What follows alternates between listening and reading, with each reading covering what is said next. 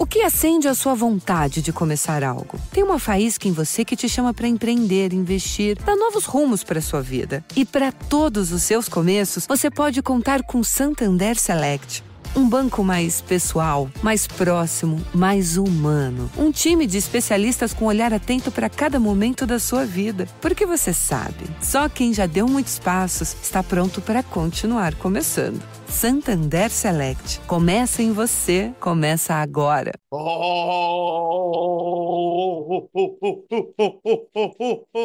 What do they do in Wolf of Wall Street again? Welcome to the Invest Like a Boss podcast. I'm Sam Marks. I'm Derek Sparts. And I'm Johnny FD. We're self-made entrepreneurs who invest our own money and use modern technology to invest like a boss. Join us each week for exclusive interviews with our network of modern investors, business owners, and multimillionaires to discover new ways to invest our hard-earned cash. What is up, bosses? Episode 300. We made it. 300 Invest Like a Boss. And all three of us are on the show. I got Sam and Johnny. I don't know who to start with. Sam, why don't you say where you are just really quick? I know we said we're not going to do this anymore, but it's kind of important because I'm recording this at 10 o'clock at night. What time is it there for you? Just say it's 12 noon my time. But on a different day. We're like time traveling podcasting here. Yeah. And Johnny, I think, just woke up. Yeah. I wanted to have that whiskey that was recommended on the last episode, but I'm having a little coffee instead. Canadian Club, you mean?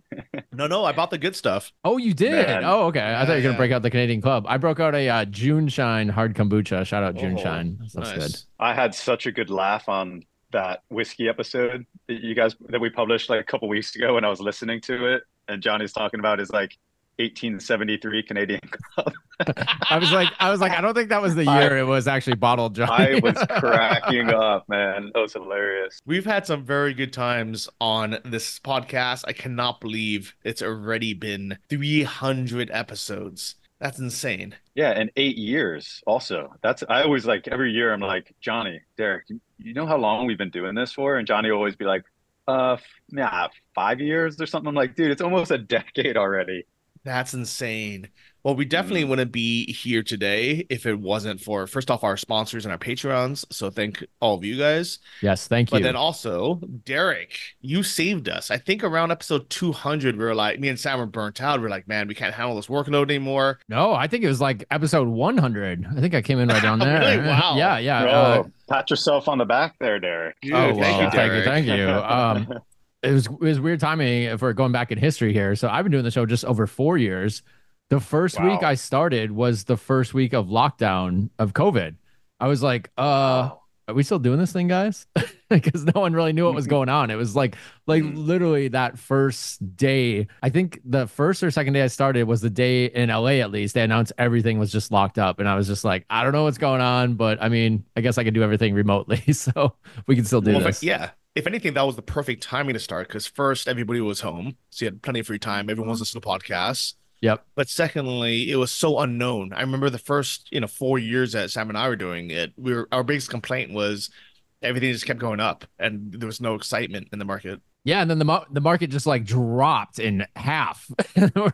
Obviously recovered quickly, but kind of a crazy time, like exciting, but also scary. Yeah, I think the first 3 years, like Johnny and myself, the number one thing we complained about was Lending Club. Like, what was the other one? There was another loan site too that you guys always reference. I remember listening to the first few episodes, and I was like, maybe Dollar Club, Dollar Shape. No, I don't know. But I should look Sam, that actually, this would be a good time to kind of rewind all the way in the beginning for people who don't remember. How did we start, and kind of where were you personally, like in your finance journey when we started? Yeah, well, also thanks to you, Johnny, because without you, of course, this wouldn't have started. There was going back, it must have been 2015 when we started talking about it. You introduced me to podcasting. We had a blast on I'm not sure if you're still running it, but your old Travel Like a Boss podcast, and we had a blast talking about that. And on that day, we started also discussing like investing, and we were both in a similar spot on the journey of trying to understand it. I think we both ended up reading Money Master the Game around the same point. We're like, dude, we gotta dive into this deeper. And I'm very happy we did. But that's really how it all started. We realized, if you want to be happy in life, you need to definitely understand and master two things: finances and your mind and your mental state. I was actually just making a note, Sam, that I'm going to post it for the listeners too. So if you're listening to this, I'm going to find Sam's appearance on Travel Like a Boss, because I would like to actually hear that, what you guys were talking about before iLab was even created. So I'll put that in the show notes for everybody. Oh man, that'll be funny. Yeah, so that was pretty much how it started. Johnny and I had a couple of different investments at the same time, and we're both very interested in each other's investments, and we thought that would just make great content for a podcast. Well, you guys can definitely also listen to the first few episodes of Invest Like a Boss, where Sam kind of dove into his journey. But we were definitely in a very similar position, kind of knowledge-wise, when it came to investing, but financially, we were in a very different place. Sam had just sold his company for multi-millions. I was, I had just became a Thai bot millionaire. So do the conversion rate for everybody listening, Johnny. Let's say in the 30 to $50,000 range. But I was, really excited to start investing. And when at first I actually didn't think Sam wanted to start a podcast with me. I thought he just wanted advice on how to start one on his own. I think his big motive was to have an excuse to talk to the brightest minds in the investing world, ask them all the questions. And actually, Sam, maybe you can answer this question after 300 episodes.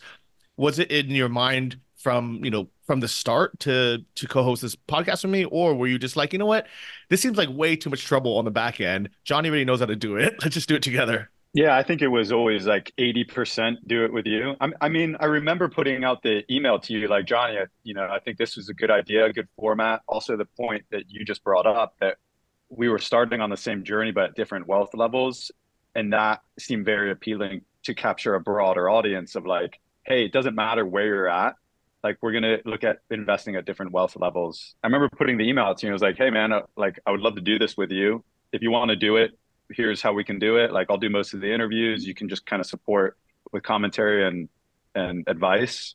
And if you don't want to do it, like, I'll do it by myself. It'd still be good to tap into your knowledge. And yeah, you pretty quickly were like, yeah, let's do it.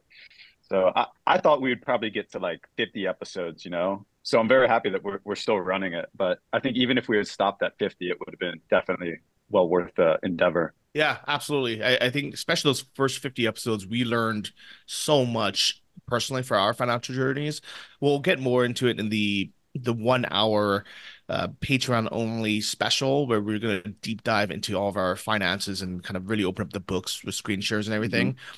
But for this public portion, we're going to answer a lot of the Patreon questions. We're going to go into kind of more the fun stuff. But yeah, there's definitely some deep dives we're going to go into. So thank all of you who are Patreon supporters. If it wasn't for you, we wouldn't have made it to 300. Mm-hmm. And to be honest, if you guys stop supporting, it's going to be very, very, very hard to get to 400. So if you guys can step up the plans from the $5 plan, or if you guys can just step into the $5 plan, we'd appreciate that. Most definitely. Do you want to jump into the questions right away? Should we just get into it? Yeah, it'd be fun. All right, I can read them off. Let's start with Ilya on Patreon. This is a question that can apply to all three of us. What is your view on luxury watches? I believe none of you have one in your collection. I know one of us has one for sure. Since they hold the value, at least a Rolex or a Patek, it's tempting to get one for the first reason, to flex. The second reason, to stand out at business conference events, which could potentially lead to more networking opportunities. And Ilya also says the only thing is the value hold is also a bit artificial. I believe it's purely due to the fact that there's years of waiting lines at official dealers, so people go to secondary markets to get one, and it drives up prices. Sam, I know you have at least one very nice watch that you tried to pawn off on me. No, I'm just kidding. It wasn't quite what I wanted, but it is a dope watch. Why don't you start with this, Sam? I think if you have the disposable income and you're already investing and, smart with your money, if you're in the business world and you're going to a lot of networking events, you're doing a lot of entertaining or dinners, I think it's not a bad idea. I've got two. I've got an AP and a Breitling. I literally never wear them. I wore the AP probably 6 times. In some places of the world, it just doesn't even make sense to have a nice watch. Like Barcelona, you're literally 99 to 100% going to get targeted.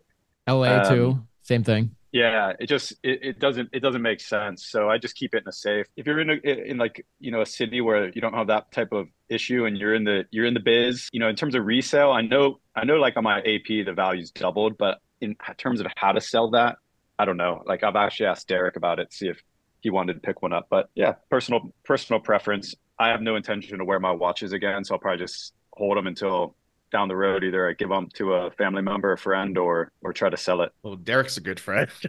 Yeah. Yeah. He's got a silver AP. I love the APs. I really want a gold one though, but damn, the gold ones are like 3 times the Yeah. price.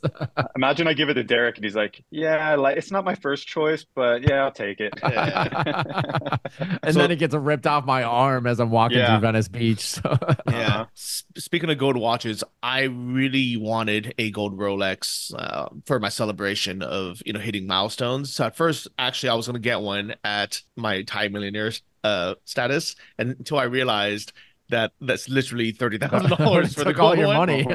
Yeah, and it's Yeah. not even real gold. It's just gold plated anyways.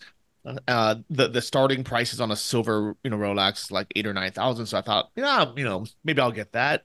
But luckily with this podcast, I realized spending a third of your net worth on something that gets stolen off your wrist, it's a terrible investment. Yeah. So yeah, that's the main reason I never bought one. I did think again when I hit a million the first time before I lost all of it. Mm. We'll go into that a little bit later, but I did think about getting the gold Rolex then because I'm like, you know what? $30,000. It's 3%, what 3% of a million. I can do that now. I can justify that as a milestone. But by that point, I just didn't care. For certain business conferences, I do understand that it does get you in the boys club. I've seen it, but in general, I think most people don't care that much. And ironically, now I have picked up a watch that was I think $250 that's gotten me more compliments and more Mhm. people talking to me who actually are wearing these, APs Mm. and Rolexes are actually in the watch game. And it's my Omega swatch. It's the, Those are cool. yeah. So I kind of want to bring that up too because I'm around like a lot of the car guys and they're also like watch guys. So it's kind of the same thing except a lot easier to Mm. store and hide from your wife about how much you spent. Mhm. And, they appreciate an AP or a Patek or whatever it might be, but the watches that they really like are the weird ones you don't ever see or something like super unique that might have been $500, but it's a watch that they've never seen. It's like a guy rolling up in a brand new Ferrari or Lamborghini. It's like your first thought is probably you're a douchebag. But you see a guy rolling up in like a 68 Mustang or something, you're like, that guy's pretty cool. I want to talk to that guy, Yeah. even though the car's a Yeah. quarter of the price. Kind of the same thing, it's like it's a flex, but you're kind of like looked at as like a douche now. But you know what? I mean, unfortunately, sometimes in the business world, the people on the top with the most money and connections are kind of in that douche club. So whether it's having a Lamborghini, a La Ferrari or something, you do get those connections, and that you're not going to get with I mean, the Mustang is a cool car, but I would say the Swatch, Omega Swatch, it's probably like the Miata, the MX-5 of sports cars. Anyone who's actually into cars, they respect it because they're like, man, that's a very fun, cool, car, but it's not that expensive. All right, should we move on? AP, speaking of AP, the next guy is named AP, but he has a Yeah. very financial based questions. We're going to save that for the Patreon only. So just another reason to sign up for Patreon. Let's go to Mark's question. He's also on Patreon. He said, I believe Sam mostly lives in Barcelona.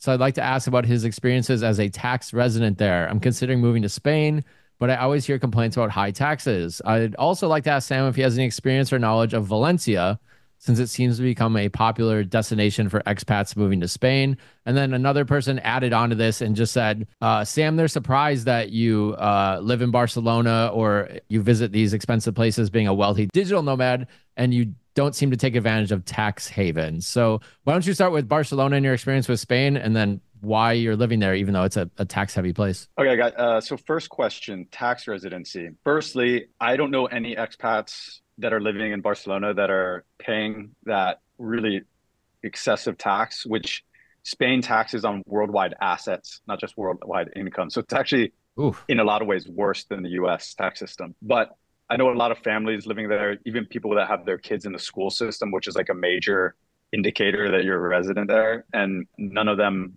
let's just say they're all avoiding it. So once you get to Spain and you kind of get in the network, you get yourself an attorney. There's definitely ways to mitigate it. The clearest way is just to travel to a place like Andorra frequently or across the border to France, etc. So I wouldn't worry too much about that, but you have to think a little bit down the line, like how integrated into the system are you going to be? You know, are you going to have a job there? Are you going to have kids in school? All these things add additional ties that they can get you for. For me, as you know, digital nomad spending 6 months a year, there's absolutely no issues. With regards to Barcelona, I've traveled almost everywhere in Spain. I don't think there's any place even comparable to Barcelona, but everyone's got their preference. Some people love Valencia. For me, it's like if Barcelona is a 9 on a 10 scale, Valencia is like a 4. The only reason I think you would find Valencia better is if you wanted to live in a place that's, you know, 60% the cost. It's definitely cheaper in Valencia. And if you wanted more of like a true Spanish experience culturally. But other than that, I think Barcelona wins basically on every single level. So if you just look at like a quick map of Barcelona, you know, if you go down to Valencia, you've got a coast. You know, that's the feature.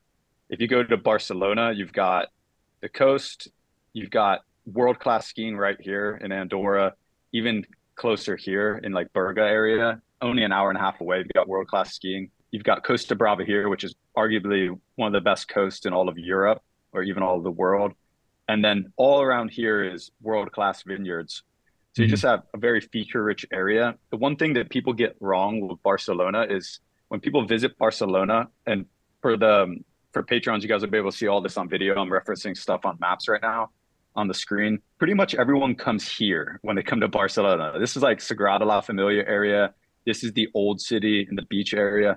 This is great for like 2 days, 3 days sightseeing, get into these old cobblestone streets and like these, you know, 300-year-old buildings, old bars, tapas and stuff. But that is not a place that you want to be living or spending significant amount of time. For me, Barcelona is all about the beautiful architecture, the tree-lined streets, the pedestrian ways, and all that is in this area that I've got highlighted in green. This is Chample area. This is actually where I live. I got a little house symbol here. The city's investing a lot into pedestrian ways of converting a lot of these streets into walking only. You know, Barcelona in this area is a city you want to be looking up. When you look up, you see blue sky, green trees, and some of the most beautiful architecture anywhere.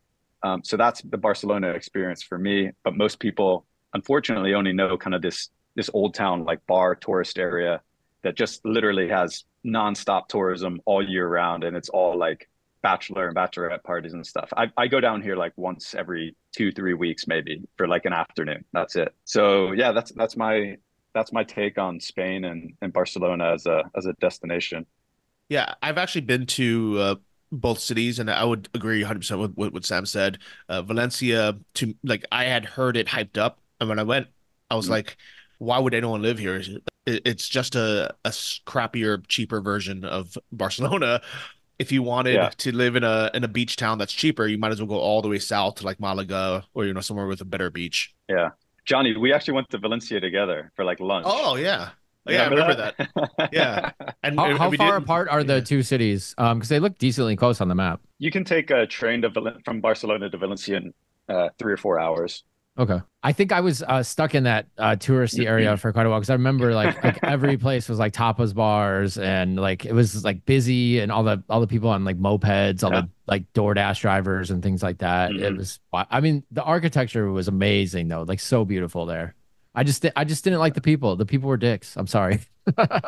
Yeah, I think that is, you know, honestly, I think that's the experience. Definitely anywhere in Spain now with tourism. Like I was just traveling through Madrid to the west coast of Spain, and it was like, it's the same, man. I mean, they just have so much tourism now. I think like most destinations in the world, and the locals just, you know, frankly, they're a little bitter about it, I think. So, but hey, we'll let the Catalans of Barcelona, you know, be a little like that because they built seriously like the most beautiful city in the world. So let them be who they are. They get a free pass. What do you think about the second part of that question, Sam, when they're asking why aren't you looking at some like cheaper tax haven cities? Like obviously you justified Barcelona and you say the price is fine. Has it ever crossed your mind to live somewhere cheaper? Well, in terms of tax savings, No, because I'm already quite tax advantaged as a US citizen because I don't have state income tax. And if I'm earning money, which I'm not, I get the foreign earned income exclusion. So personally, it never appealed to me. You hear like these billionaires that go to live in Puerto Rico and they have to lock themselves on a small island for 7 months a year. It's like, how much money is enough money? So that type of lifestyle, I think, is appealing where money is your motivation in life. And like, that's the game that you're playing. For me, it doesn't make sense at all to live any place that I don't want to live just to save or make a little bit more money because it's not my primary objective right now. So I never would consider moving somewhere for more money or for better tax savings at this point. Yeah, especially as an American, we have to pay tax to the US anyways, so it doesn't really make sense for us. If you're another nationality, then definitely look into it a little bit deeper. Yeah, good point, John. Yeah, I think like Puerto Rico is really kind of the only option for us. I'm not doing that for any amount. I've seen some of the setups in Puerto Rico too. They like literally just wall off. It's like you live in your own little bubble, like because the people that move there don't want to associate with the locals at all. They're literally just there to save money. It's kind of creepy. Yeah. You described my sister and her husband exactly. They live in a gated community there. Yep. They never interact with the locals. The locals hate them. Yep. Pretty wild. All right, we can all answer this next question. Ian from Patreon asks, 300 episodes is quite an accomplishment. Congratulations. Thank you, Ian. Looking forward to the next 300 episodes. Which guest was the most impactful to you personally and financially over the years, and what lessons did you learn? I can start with this one if you guys are cool with that. Yeah. Mm-hmm. I think from the perspective of like most impactful, just recently, I'm going to say Michael Foster on CEFs because he was on what, like 6 months ago on ILAB 262, maybe actually about a year ago. And listening to that, something was just like, you know what, this makes sense. And a lot of people aren't following these CEFs. And I've actually had a lot of success with that. And I went back and listened to his first episode, which was episode 62, which was before I even joined the show. And kind of took a lot of that and absorbed that and really dug into CEFs where there's guests that we have on where I'm like, that's interesting. But then there's guests that we have on where I'm like, I want to learn everything I can about that. So CEFs, I've really found that. Michael Foster, I thought was a great guest. He's been on twice. And then from a personal standpoint, I would say Pace Morby in 271. Not just because of all his like real estate deals and everything that he's done, but he's kind of become a friend of sort. I interviewed him for another show and he's just like been a really awesome guy. And he's like, all over social media, like blowing up and everything, but he'll take the time to like talk with you and like work things out. And he's just kind of become like a mentor for me lately. So I really like Pace Morby. He's like a cool, genuine guy. Those are the first two that kind of came to mind for me. Oh, nice. Cool. I thought you were going to say about the options, man. You've been like, I'm into that now over too. heels on that. Yes, yeah. I do have some. I don't know if we're gonna have time on this update, but I'll definitely give a Patreon update on options too because that's been a thing too. All right, Johnny, why don't you take it? Yeah, so for mine, I mean, I would say the guest that made me the most money was Bill Perkins. That was episode MLPs 149. He just mentioned MLPs at kind of at the very end, and then I did a follow-up again on episode 159, and I was like, you know what? Yeah, he sounds like a smart guy. This makes sense. Let me throw. Can't remember how much I put in, maybe like 30, 40 grand or something, but it was the best investment I've ever made. If off the top of my head, that investment doubled. But at the same time, you know, who knows? That was a risky investment, but it definitely did make me a lot of money. Those things kind of worry me. Do you remember, Johnny, did you get K1s for those? Because that's the only thing I didn't really like about those for tax purposes. Yeah. Luckily, I have a very good accountant who she likes me, so she lets me get away with a bunch of BS. Extras. Yeah. Extra, yeah. I'm like, hey, I haven't done any accounting at all for my business last year. Can you just do it for me? Yeah, like, I ran into that with nice Fundrise, and my accountant got a stack, and he's like, "What is this?" Oh, yeah, like Louisiana filings. Yeah, and Delaware, all these $50 filings for. Thankfully, states. he sorted it out, but yeah, that was a shock to get a 100+ page document. Yeah, watch out for that paperwork. I haven't become friends with Bill Perkins, and I haven't been hanging out with him and Blizzard on his yachts or anything. But you know, I still follow him. He's got a cool life. He seems to be a little more settled down. I think he's got a wife now, or at least a serious girlfriend. But he still looks fun. Yeah, I'm sure. That's so funny. I was thinking about him today because on that episode he's like, "Yeah, I might get out like once a year for drinks until midnight, but that's about it." I'm like, "That's how I feel right now." Yeah, same. But he's 10 years senior, so I'll definitely be that way then. Sam, who are the Let's most see. impactful for you financially? Yeah, I mean, honestly, it's hard. Okay, it's hard not to give a shout out to our friends over at Art of FX because that just continues to perform every single year like clockwork. But if I think of like long term, what's been like the most fundamental, what's made me actually the most money, and what I would bet on is making me money in the future is kind of like the boring 101 episodes that we've done some in the early days. It's really just about like overall market theory and index investing. And those like that come to mind would be Paul Merriman, episode 25, was it Dr. Daniel Crosby, episode 36. And I think a really underrated episode that I took a lot from was on behavioral finance with Betterment. I think those three episodes, just like if you can really digest all that and apply the knowledge over the course of like a handful of years, that is got to be just like so fundamentally valuable for your whole life of investing. So I would say those. And then on personal level, bit of a curveball here, but this is going to be an episode that's not released yet. It'll be episode 302 with Kat Morton, and it's on training the mind.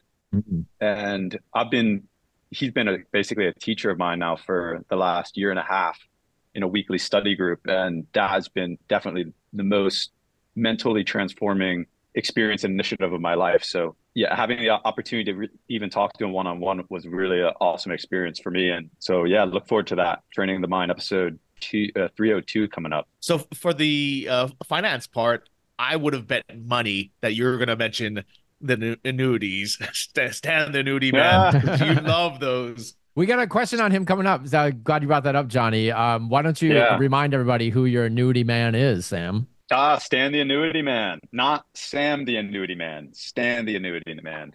Does that mean you sold some, Sam? No. I have actually. At any given time, I usually have 5 policies through them. Yeah, guys, they're bank CDs. They're bank CDs, except they go through an insurance company instead of a bank, and they're tax deferred. So think of getting your 5% interest, but it's tax deferred. The downside is you got to lock the money up for 1, 3, 5 years, or as long as you want, really. But I just keep rolling these over. I've had them since we started the podcast. I still have them.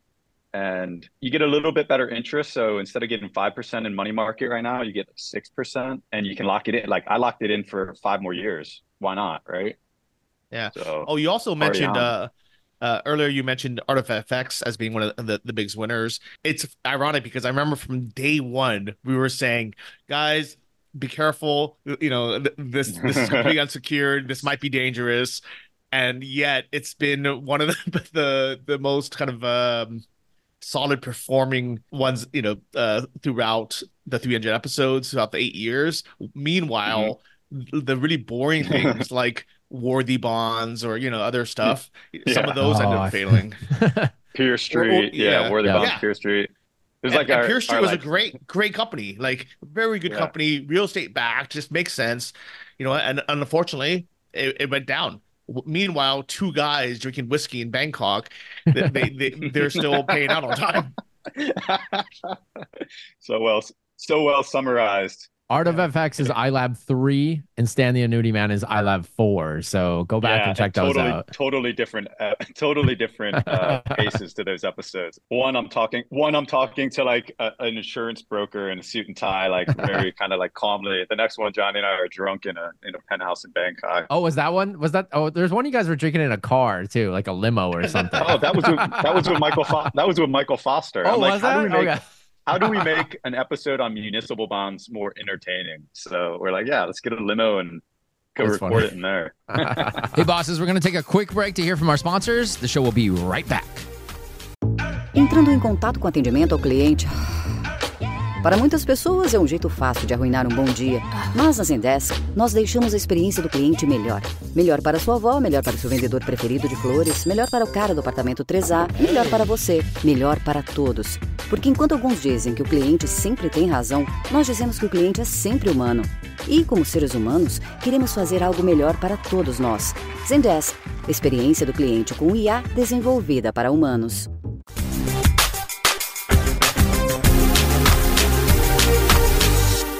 Well, our next question is guest related too. So it's Chris from Patreon asks, who's in your ILAB Hall of Fame and who's in the ILAB Hall of Shame?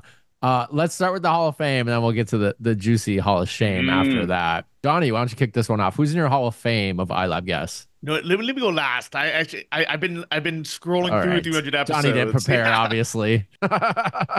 I'll start.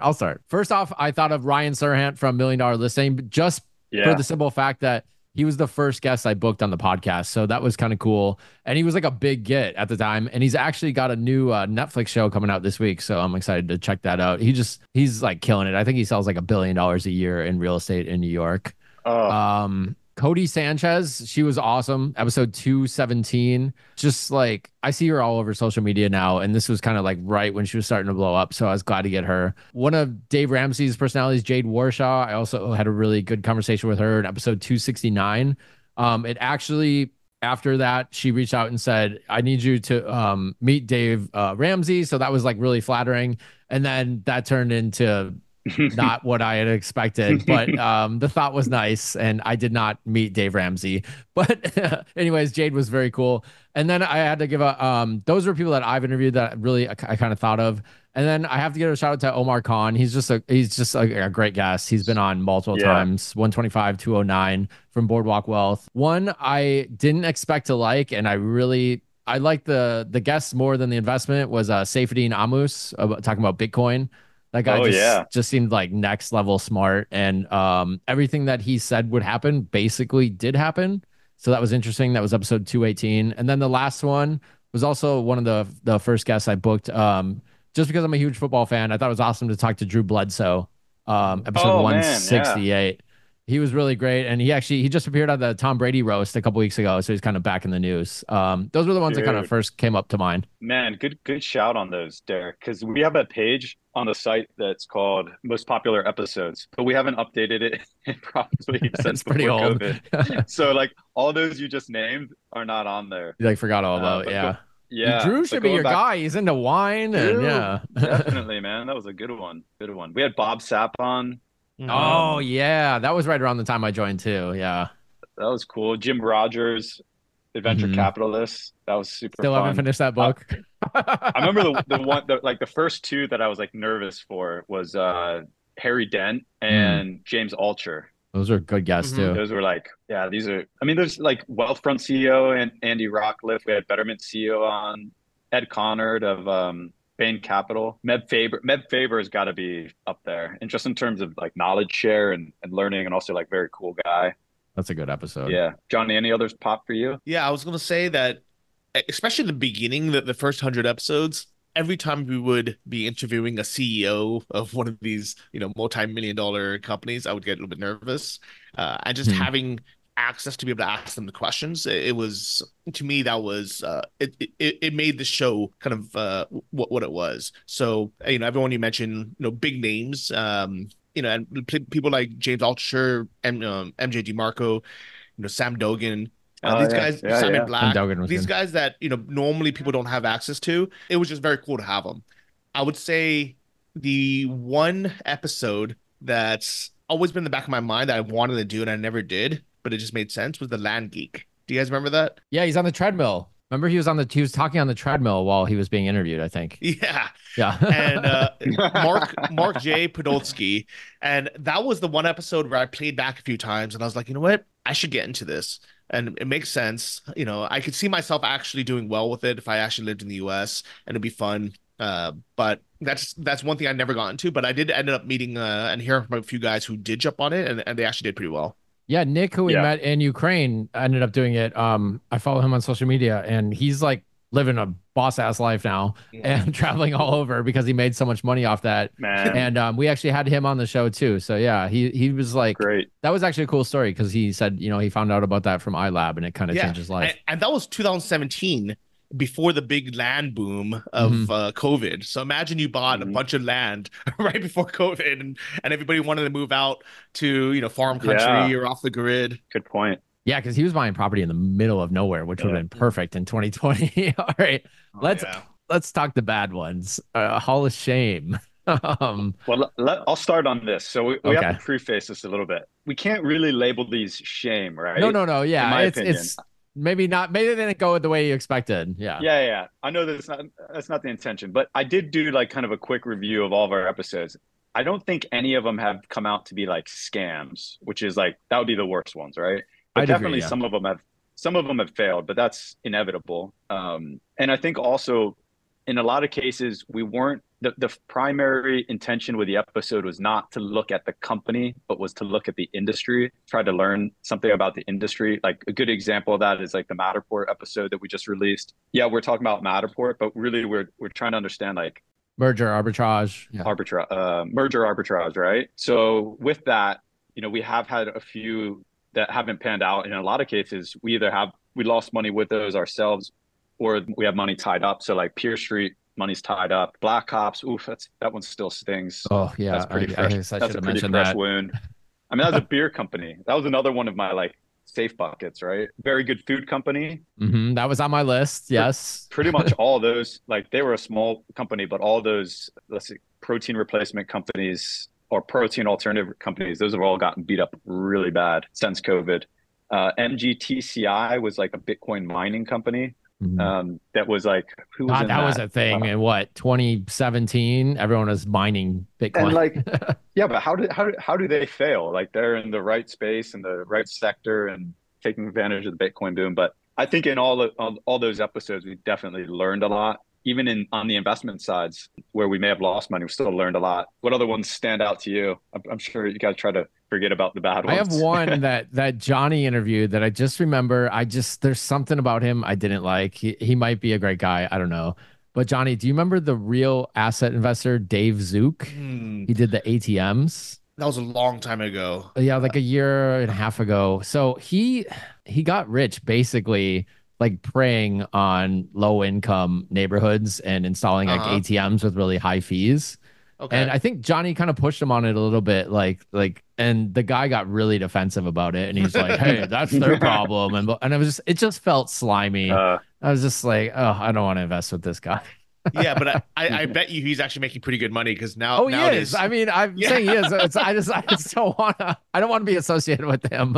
Yeah. Well, I mean, so Sam made a really good point where, like when we interview guests, it's about learning more about the topic. It's not necessarily a investment recommendation. Yeah. So that actually ties into the next question. Curtis from Boss Lounge asked, what is involved in your vetting process when you bring guests on? There's been a lot of variance between really good information and then some scammy stuff over the years. So yeah, as Derek and Sam said, like nothing, luckily, out of 300, nothing's turned out to be like a, complete scam or like a, pyramid scheme. When we think that it could potentially be something like that, we warn you, and we're like, you know what, Art of FX is two guys drinking whiskey in a Bangkok penthouse, but this seems like a very cool concept to learn more about, invest in your own risk.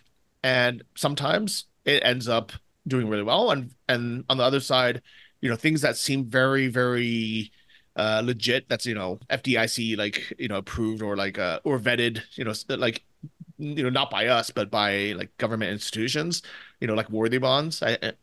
Those end up failing. Or AHP servicing, which is one that I had quite a bit of money in. That was a very good concept. It was helping people, who were otherwise going to lose their house, have a second chance. I put money in that because I thought it was a very good idea, and it's real estate backed, just like Pier Street, and those end up failing. So it's tough. Luckily, that's way less than 10% of the 300 episodes that we've had, and I'm willing to bet it. I haven't done the math on this, but I'm pretty sure if someone put $100 in every single investment that we have mentioned on this episode, they'd be up by quite a bit, even with a few that had dropped off. Yeah, I think I did a calculation of that like a year and a half or 2 years ago. We tried to do like best and worst investments or something like that. But just to speak to that as well, like, I don't know, worthy bonds, for example, I remember like we found out they're getting investigated by the SEC, and I warned everybody on there like, hey, you should get rid of this if you're like, here's what's going on. And at that time, they were accepting cash outs. And then, like, maybe a month later, they weren't accepting anymore. And everyone's like, what's going on? And I'm like, well, we're telling you, like, there could be something here. I'm just thinking of like other guests. Like, I've had people reach out to me personally. They'll message me or email me and say, hey, I found out about this investment through ILAB and I'm having some troubles cashing out, or they're not being transparent with me. I'm happy to reach out to these people. If you found out about something about ILAB and you feel like you've been wronged, like, we want to try to fix that. And if that is the case with you or something, like, reach out to us. We'll do everything we can. And in all those cases, I think it's been resolved. The problem's been resolved. So it's like, don't be afraid to reach out. If you learn something from our show, like, we take that personal. Like, we want to help you in any way. Absolutely. And this is why it's so good that we have the community. We have the Boss Lounge, which is a free community on Facebook. People can talk about their investments and what's going on with them. And then we have the Patreon, which is the paid portion. But between these two, you always have a voice, and you can, talk about investments with other, iLab listeners, both the good and the bad. So let's talk about just a couple before we break into our Patreon portion of this episode. I want to hear both from you guys, maybe one or two of your kind of top learnings or summaries over the 300 episodes. Like, what's a narrative that goes through your mind that has been hardened into your memory bank and your strategy for investing? I can start with that. At first, I got really excited and wanted to buy everything that we talked about. And then I realized now that's probably not the best idea. And kind of going on the back one, they're like, how do you vet your episodes? These days, I would say it's more for entertainment value. Who's going to be interesting that we want to talk to? There's so many financial podcasts out there that are boring and awful, and they probably do provide good information, but you're going to fall asleep at the same time. So my first kind of vet on a guest is like, are they going to be interesting? Do they have something different to say than your average? Oh, I invested in real estate and I flipped 12 houses last year. I don't care about that. And if you want to find that, there's plenty of other places to find that. So I think that's the lesson is for me is like, I still want to have someone on, even if it's not an investment I'm involved in. And now I have the freedom to not invest in everything we do because it's just too much. There's too much burden investing in 100 different things. Yeah, I absolutely agree. I was the same way. Like the first 100 episodes, I'm pretty sure I invested in 90 of those 100 things. And it was a great learning experience. It was fun. I ended up making money from it, but tax forms, logins, headaches, it definitely wasn't something I wanted to continue. And that's why I'm glad Derek came on and kind of took that baton. Definitely. Yeah, I think in summary, the main thing I've realized over the 300 episodes, what I think we really did was we crammed a lifetime of investing experience into kind of 8 years. So with that, for sure, we made mistakes. We made kind of a clutter of paperwork, tax filings, and we had some losses, probably more losses than we would have ordinarily taken. But I think overall, of course, we can rest on this knowledge going forward. One realization that you see all the time that we've been able to realize through our investments in the podcast is really, really difficult to outperform the US stock market. If you go into 50 different investments and startups and crypto and everything, like chances are you're still not going to outperform the US stock market over 10 years, 20 years. But you will create yourself a lot more activity, right? So you really need to decide like, what are your goals? And are you an active investor or are you a passive investor? Like Derek and I have been getting into options a lot in the last couple months. That takes quite a bit of time. It's fun, but it takes a lot of time. You got to watch the stock markets. You got to watch the options quite closely. So we'll talk a little bit more about this in the Patreon exclusive as we go into a lot of our investments and portfolios. But one other thing that ties into what we've just been talking about the last 10 minutes or so is another realization is like looking at alternative assets and a lot of the new emerging investment platforms that were really, really exciting. And part of the reason we wanted to start this podcast like 8 years ago was all these new platforms, CrowdStreet, Yield Street, Worthy Bonds, and the list goes on, like in every single country. But what we have to realize now in hindsight is that these companies are startups.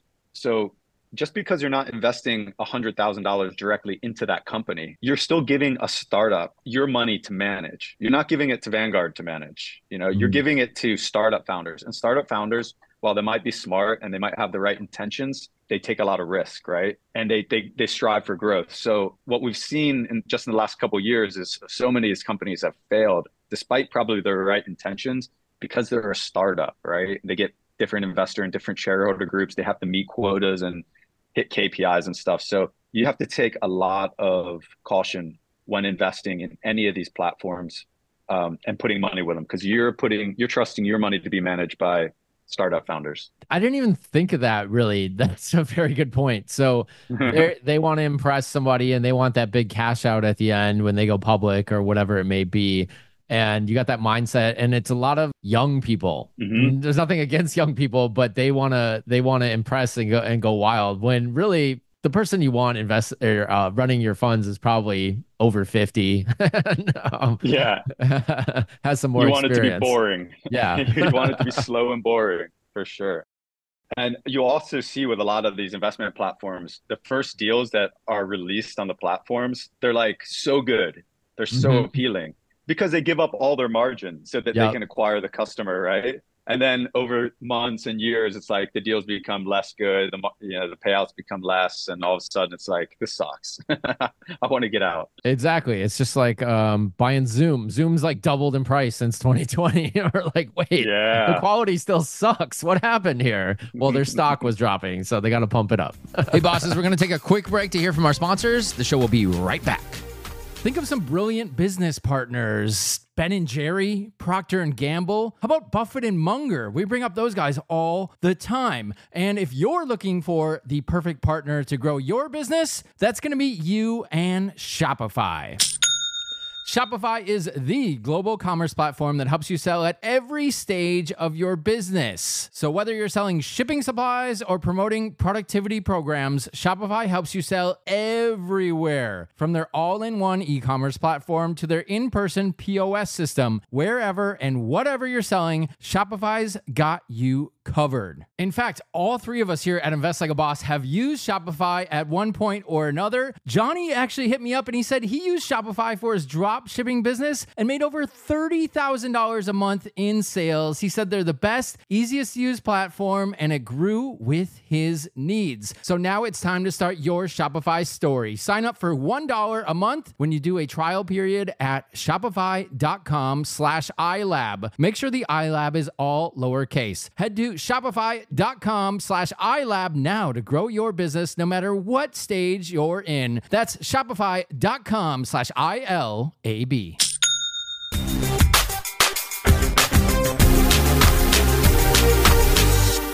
All right. Well, that takes us to our last two questions. They're kind of related. Adam and Christopher, both from Patreon, ask kind of related questions. Adam asks, if each one of you was a billionaire, how would your lives different from the way you're living now?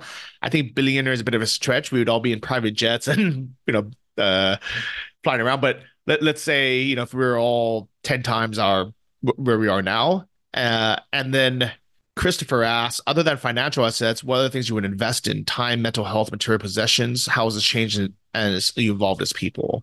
Derek, want to go first on that? Sure. I would definitely, private jet was the first thing on my list to travel. It's all about like taking back time, I think, at that point. Just having other people do things for you that you don't want to do so you can actually have time to enjoy your life. But I don't know how much billionaires can really enjoy their life. So I think $1 billion is a little too much. Any billionaire is like just working nonstop because they're that ambitious. So $1 billion might be too much because you're just all focused on the money. So there's got to be a happy medium somewhere in there.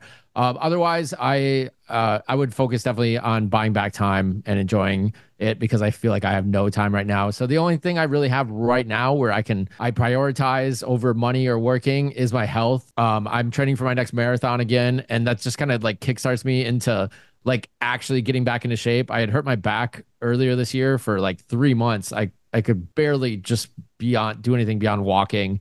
Anytime I lifted any kind of weight, it would just aggravate it, and it sucked. And I'm finally better, so I'm happy for that. I dropped 15 pounds. I gained like 20 pounds just from not working out, and it really drove me crazy. So I'm almost back to my fighting weight right now. So running, I find it mentally healing for me. I think about so many things and like zone out. I don't know if you're not a runner, you don't really get you really do get that runner's high thing. So I enjoy that, and that's my kind of escape. Yeah, that's the endorphins because your body's like shutting down because like you're like, you know It's what? like, make it stop.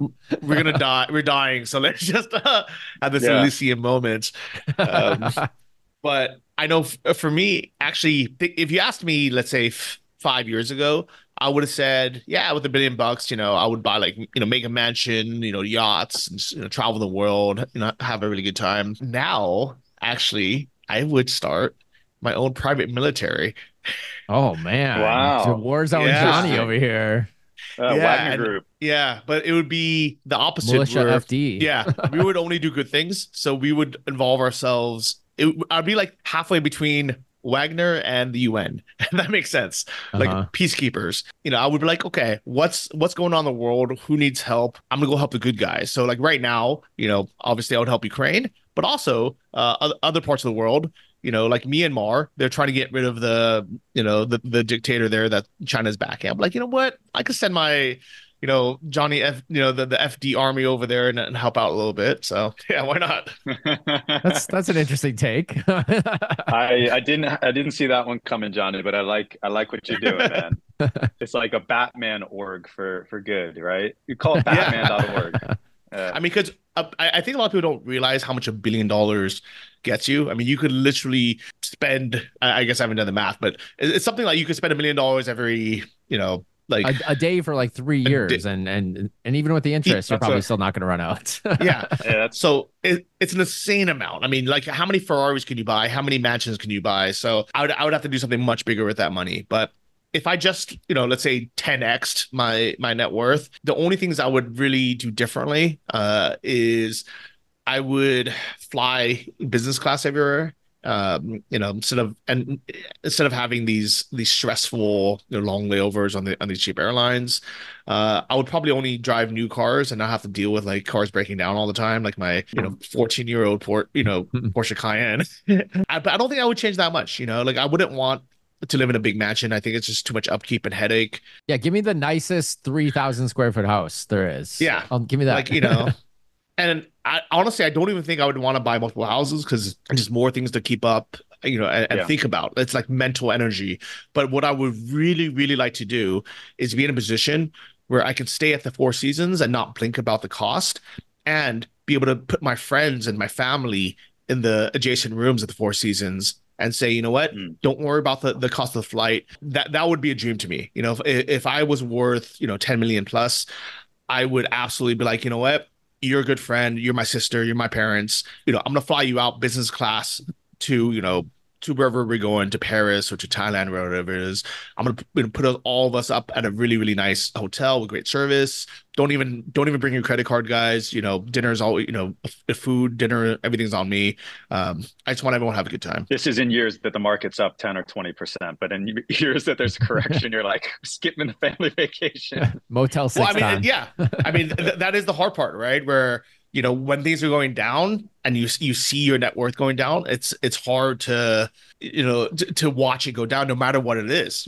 Whether you have $1,000, $1 million, or $10 million, or even 100 million, you don't want to go to 9.9 because it just feels like you're losing out. But maybe that's when I would buy the paperback of Die with Zero and really take that to heart. All right, billionaire or 10x, I'll be boring. I would do exactly, my lifestyle would be exactly the same as now. I'm already in the process of downsizing kind of across the board. One thing I try to ask myself every day, and I have it written, like, I don't know if you guys can see that? Yeah, you can. On the post notes? Yeah. Just looking at those post-it notes as you were about to say that. It's something weird. Those are 5 post-it notes back there, just like personal notes to myself that are all about like being present and, giving to other people and things like this. But one thing I try to ask myself every morning is, how much time will you spend today being present, unrushed, and there's a Thai word called sabai, which Johnny knows. It's like chill, happy, just like in a good mood, right? I try to live my day like that. Like as soon as I have a couple of things back to back, I'm like, no, I can't, cancel one. I like having like one thing or two things I need to do, not having to go around. I don't really enjoy traveling, but man, I like my days, the quality of my mind is just so much better than it was a couple of years ago that I don't need don't feel the need to have the external stuff as much. So I would definitely stay on this path. I would put all the money into a trust, and I would have that not invested, but given across 3 pillars: 1, earth; 2, animals; 3, people. The people one would be primarily around building meditation retreats, meditation centers, places where people can just go and feel like chill, get quiet, have peace of mind. The earth and animals one, I haven't given that as much thought, but I wouldn't get a private jet. I wouldn't even start flying private. I don't like small planes. I just fly business class when I need to, and just keep doing what I'm doing, man. I think there's been so many learnings over the last couple of years, but one of them is definitely that, like, for me, there's almost a negative correlation in how much I spend and the quality of my mind. Because the more you spend, the more you do, the more activity is going on in your mind. And the more activity is going on in your mind, the less present and at peace your mind is. So I try to just do less, spend less, and kill more. Not as cool as Johnny's military, but 2 sides of the spectrum. Yeah, I'm sure you'll talk more about that in episode 302. So if you guys haven't somehow subscribed to the podcast yet, make sure you do so. Make sure you guys share with with your friends and family. Help us grow, because we have an amazing base of subscribers and followers, but I think it's been pretty stagnant for a while. So if you would like to see episode 400 in a year or two, definitely help us. Please help us grow. You can join as a Patreon if you haven't yet. If you've gotten at least $5 worth of value from these last 300 episodes, please join us on Patreon and help us grow there. Thank you to everybody who has been supporting so far. And I think we're going to jump into the 1 hour special. I know this has been an hour in public, but this is episode 300, so we got to make it big. But if you join us as a Patreon for as low as $5, you'll have access to the video recording and the next hour of this podcast. We're going to deep dive into all things financial. We're going to open up our books, and we're going to answer all your questions there. Yeah. And guys, just a quick add on to what Johnny said about Patreon. It's way more than just this episode. The public podcast, we usually do 2 a month. But that's pretty much it that we do publicly. In Patreon, I think we have more than 400 or 500 posts in there. So pretty much all the investment chat, all the activity, 95% of the content is all on Patreon. So we look forward to hopefully seeing you guys there. Yes. Thank you, bosses. We really appreciate you. Even if you aren't on Patreon, maybe we could sway you to check that out, or at least sign up for 1 month and see if you like it. We're going to jump over to our Patreon exclusive. Sam's got a lot of video presentations. I know Johnny and myself got some stuff to show as well. And we're going to dive deeper into our financials. And once again, you got to be a Patreon member to do that. So head over to investlikeaboss.com, click become a Patreon, and we'll see you over there. Thanks for listening to the Invest Like a Boss podcast. Join our mailing list at investlikeaboss.com to get exclusive access to our insider investment portfolios and our private members forum. If you enjoyed this episode, please subscribe on iTunes or your favorite podcast app. Tell your friends and leave us a review in the iTunes store. It helps more than you know. See you guys next week.